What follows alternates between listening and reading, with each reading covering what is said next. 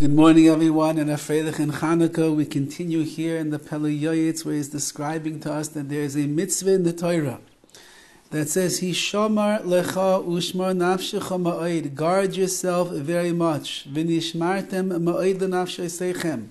And it says at another time, guard your souls, which means guard yourself, your flesh, your body, your life. Guard it very well. And we find that this is the only place in the Torah where it gives a command that says, Ma'od, you should do it very much.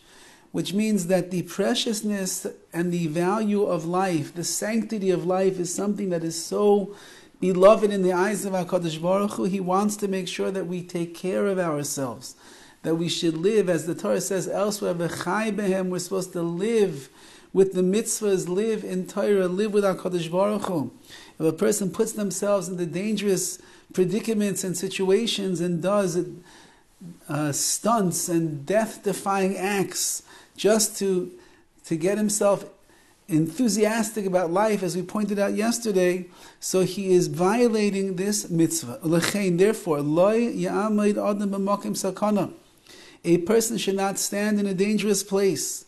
He shouldn't go on roads that are dangerous.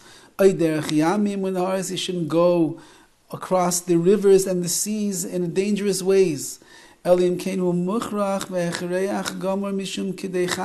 he has no choice whatsoever to go along the dangerous roads or the rivers or the oceans, because he has to sustain himself and he has to live.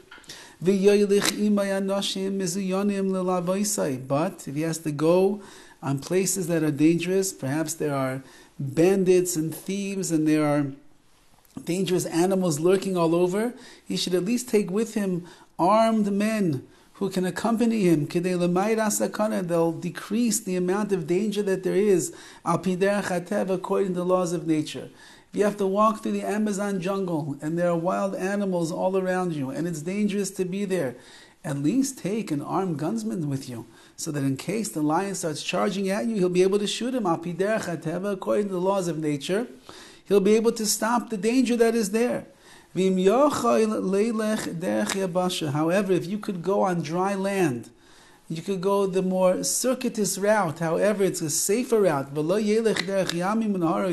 and you don't have to go on the rivers and the oceans, which are much more dangerous, you should take the simpler, safer route. It will take you a longer time to get there. Nevertheless, it's safe. Safety first, says the PELE YOETZ. And according to the danger that is involved, if HaKadosh Baruch Hu makes a miracle for you and saves you, like we mentioned before, HaKadosh Baruch Hu wipes out your bank account of merits in the next world, because he had to use them up in order to rescue and to save you. Really, HaKadosh Baruch Hu wants to give you your reward in the world to come. That's the ultimate place where the neshama can bask in the glory of the Shekhinah. It's a spiritual delight that the neshama is going to have based on all of the mitzvahs, all the Torah, all the chesed, everything you did in this world. You're going to have a tremendous reward waiting that you'll enjoy spiritually in the world to come.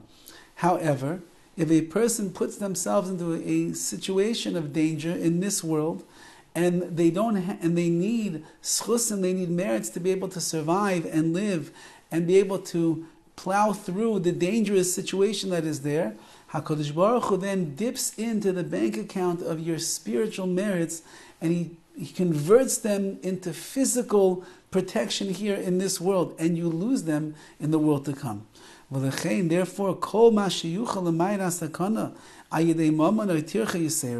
as much as you can decrease the element of danger involved in the things that you're doing, whether you have to pay more money, you'll have to charter a plane instead of going on some rickety boat down the river. You'll have to pay a little bit more to have an armed gunman with you when you're going into Arab territories, because you have no choice but to be there for some reason or another. Or it takes longer to go the circuitous route, or it's more energy and more effort that you have to expend in order to put yourself into a situation that is less dangerous than dangerous. Such a person is considered to be a zaris. He is zealous and alacritous in his mitzvahs. V'niskar, he will be rewarded handsomely by HaKadosh Baruch Hu.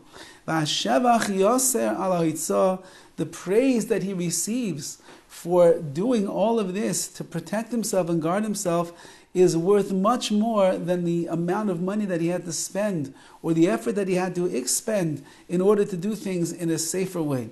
Umitzvahs uminishmartem ma'id shemekayim, and you are fulfilling the mitzvah of guard yourself very much. Kedai hi shetagein la'atziloi. You should know that that mitzvah alone is worthwhile enough to guard you and save you mikol tzara, from all difficulties. Ulaniach bracha el beisai, or bring blessing into your house. You guard yourself. You watch over yourself. You're careful with yourself. You steer clear of dangerous situations. That itself will save you from other places in your life, and will bring special bracha into your house. You'll be complete in your body, complete in your money. You'll have nothing that is lacking from you. Later on, towards the end of the Sefer, we're going to hit a chapter called Shmira, guarding oneself. He's going to speak about this more in depth. Says the PELE YOETZ, love yourself. And if you love yourself, you'll guard yourself. Guarding yourself means you appreciate the value and the sanctity of life. Don't put yourself in dangerous situations. Don't do things that you know could hurt you, or you could get hurt, or accidents. Chalila v'chas, we drive on the road, we're supposed to drive safely. When they tell us not to be texting and driving, there's a reason. It's dangerous. When they tell you to keep your hands on the wheel and keep your eyes in front of you, there's a reason they tell you that, because it's dangerous to drive otherwise. So let's put ourselves in positions where we show that we value the sanctity of our lives. We would like to live long, healthy lives, at Me'ev Esim Shana, till 120 years. We have to do our hishtadlis, our efforts here in this world, in the world of Tev, in the world of nature. And one of the greatest ways that we do our effort and our hishtadlis is we guard ourselves very much. We steer clear of the dangerous situations. We do things safely and with safety, even if it costs more money, even if it's tircha yisera, extra work and effort that we have to put in. It's all worth it, because it shows HaKadosh Baruch how much we want to be here in this world, to be mekayim ritzaynoi, to do His will. Have a wonderful day.